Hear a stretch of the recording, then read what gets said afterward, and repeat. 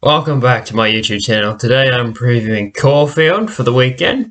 Track rated good for. I think that this meeting is packed for the winners and horses that represent value. Well, they will if they get up. Let's get into the video. Before I start my preview, go check out the Seminator. He inspired me to do something that I've always wanted to do in creating horse racing content and finding winners. And if I find some at double figures, that's even more enjoyable. He's a great tipster and is definitely worth going to have a look at. And he finds a lot of winners. Well, he can after I do. Let's get into the preview.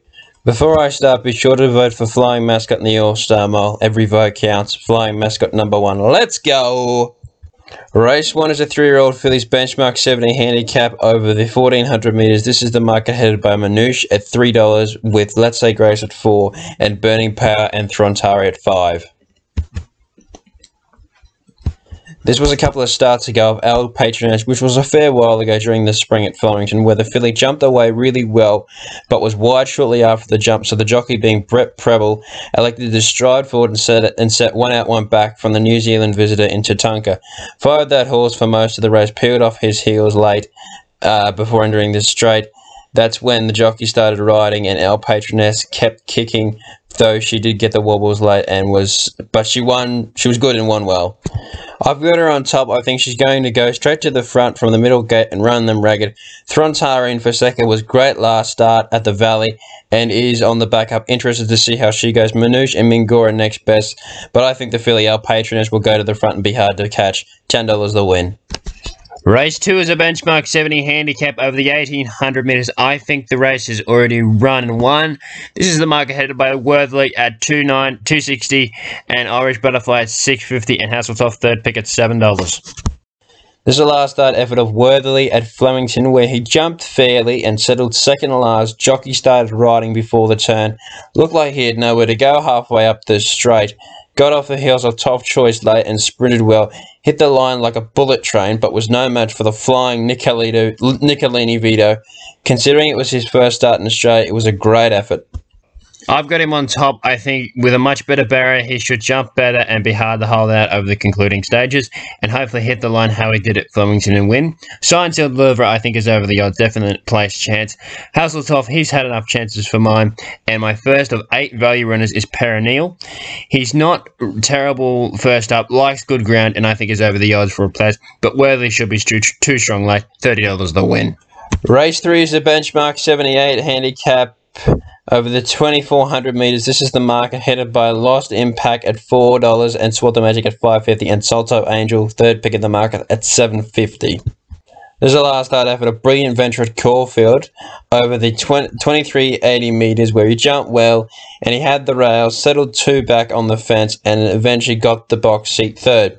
Jockey niggled before the turn, was third around the turn and got the split late. He sprinted away over the final 100 metres, with the closest horse to him being Salto Angel, who was 2.75 lengths away.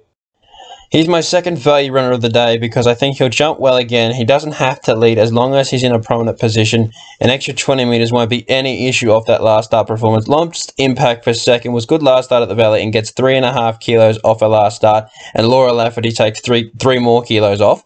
Is a great chance. Always throw Salto Angel in. He's just a non-winner, but he's a great chance. And the Master Damien Oliver takes over. And look closely next best. But I think Brilliant Venture or Lost Impact will win. $10 on them both to do so. Leaning towards Brilliant Venture because of his last start at Caulfield and his overall record of his Caulfield runs.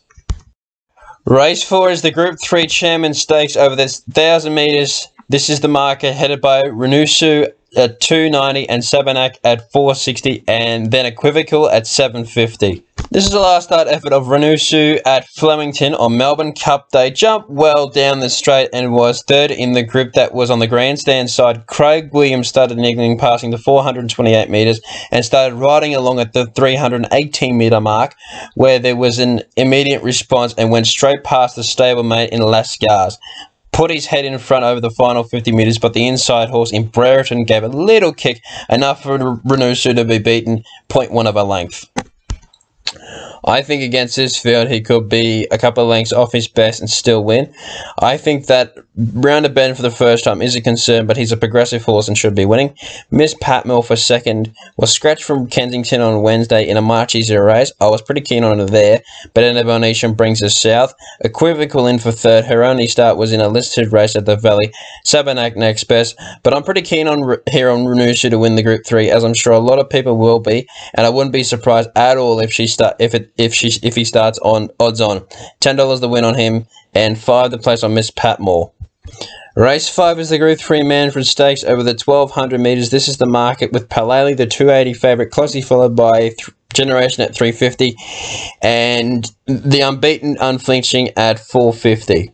This is the last start effort of Palali at Flemington in the Group 1 Cornwall Stud Stakes, where he jumped fairly from the middle to inside gate, snagged back and had to go near the last when the rest of the field came across from the outside. Had horses all around him passing the 500 metres. Damien Oliver was riding hard passing the 350 metres and had no luck over the concluding stages and was slightly disappointing, but ran on well, but the leader was off and gone. He's on top. He's coming back a fair way in grade from Group 1 to Group 3. He's had one try to get ready for this, where he finished fourth to a couple of smart spritters in Malkovich and Minhaj. I think he'll just win, but wherever he goes here or Sydney, he should bolt in. So he's my best of the day. If he's scratched, I'm with Unflinching. Damien Thornton retains the ride, and always beware the unbeaten horse. I learnt that last week with Marabi. Generation has done little wrong. Same for Lena's Legend, and another value runner comes up here in Umgawa. I was pretty keen on him at Sandown on Wednesday, and at $11 the place is definitely overs. $30 the win on Palali to Bolton, and $10 on Unflinching if Palali goes to Sydney. Race 6 is a Fillies and Mares benchmark 78 handicap over the 1400 metres. This is the marker headed by Divine Diosa and Groovy Kind of Love, equal favourites at $5, and Vespertine third pick at $6. This is the last start effort of Under My Spell at Flemington, where she jumped well but was snagged back and settled at the rear of the field and improved her position at the 1300 metre mark. But from second last was 3 wide rounding the turn, but had clear running. Jockey Mick D started riding at the 260 metre mark, where she gave a kick and kept going to the line, but the winner was good, and the trifecta spaced fourth by 4 lengths, which is good. She's on top for me, Mick D retaining the ride, and when a mare's in form, they go well, which she is. Vespertine for second. She was flying in the finish at her last start at Caulfield. Groovy Kind of Love, a good chance. Wishful Thinking is over the odds. Galgani for my 5th selection. The concern is that how much did the last start on a firm track take out of her? I'm with Under My Spell, $10 the win to fly late, and Vespertine to do the same thing, but to place. Race 7 is a benchmark 100 handicap over the 1800 metres. This is the marker headed by Desert Icon, the 330 favourite, with Dark Dream at 550 and Ho Ho Khan third pick. The 2 former Hong Kong runners prominent in the market. This is the last start replay of Holbein at Caulfield in another benchmark 100, where Ho Ho Khan beat him that day. He jumped well, settled in the box seat and sat there for most of the race. The jockey was niggling from the 1000 metre mark and started riding round the corner, where Holbein gave a good kick, but the winner came flying down the outside. But I think Holbein can turn the tables and is another value runner and score another win. Mind you, he doesn't win that at a turn, but coming back in distance to the 1800 metres, his last run at that distance was in the listed Lord Stakes, where they couldn't catch him. Dark Dream for second was a good winner last start at Flemington. Criminal Code, always respect Chris Waller when he brings horses south. Odeon for fourth. 5 each way on Holbein, and $3 the place on Odeon. Race 8 is a benchmark 78 handicap over the 1,100 metres, with the marker headed by the Garden at $4.40, Capriccio at $5 and Evening Glory at $6. This is the last start effort of Zorro's Dream when he was first up, and he settled rearward and was pulling slightly. Jockey started riding shortly after entering the straight, and once he balanced up, came flying down the outside and then went on to perform in town, being competitive against Modere, Wilmot Pass. He's a bolter, which is really good form. I'm with him. He's 3 starts first up for 3 placings. Loves good ground, loves the distance, and isn't hopeless at Caulfield and does represent value. The Garden showed a lot in his first campaign, so interested to see how he goes. Racecourse was a good winner last start at Flemington. Capriccio for 4th. It was him or Evening Glory. I went with him because he should be ready to show something and gets the master in Damien Oliver and is another value runner. Jumbo Osaki, stable change, dry ground, good first up. I think Zorro's Dream will sit in a handy position and be too strong late. 4 each way and 5 the place on Racecourse. We should get a collect. Race 9 is a benchmark 78 handicap over the 1600 metres. This is the market headed by Tuvalu at $1.95 and $6 next best for Nicolini Vito and Savannah Cloud. This is the last start effort of Tuvalu at Warrnambool, where he jumped well, went straight to the front and was just coasting along in the lead with no pressure whatsoever, was clicked up around the turn, put a big gap on his rivals late, eased up on the line and trotted in. With form holding up in Zoltan being a good winner at the Valley at its next start. I think he'll go straight to the front and be a rinse and repeat effort from his last start and should trot in.